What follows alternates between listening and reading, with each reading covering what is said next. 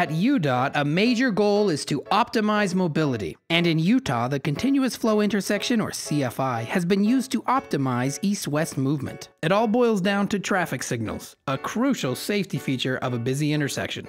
Traffic signals help drivers avoid potential conflict points. But a traffic signal also means you can't keep moving. And the more traffic there is, the more complicated the signals.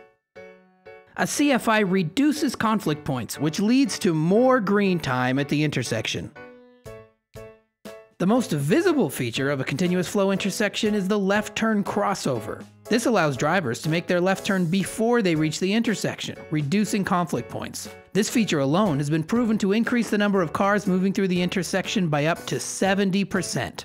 But for a CFI to work at its maximum potential, drivers should be aware of all its features.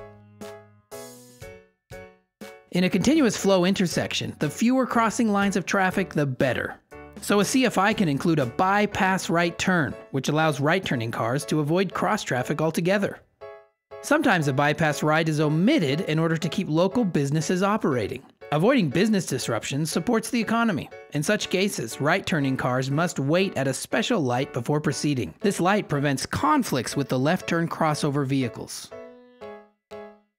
Sometimes crossover left and right-turning drivers will converge at the same time. It's important that each car stay in its own lane as these vehicles come together. Sometimes drivers get distracted and drift out of their lane when turning, but this doesn't work in a CFI where each driver needs their own lane to turn safely at the same time.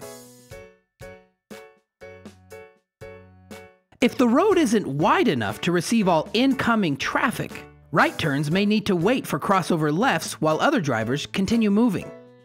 Once the crossover lefts are finished, right turns are free to keep moving. Continuous flow intersections improve safety for drivers while increasing green time at intersections. Just one more example of how UDOT keeps you moving.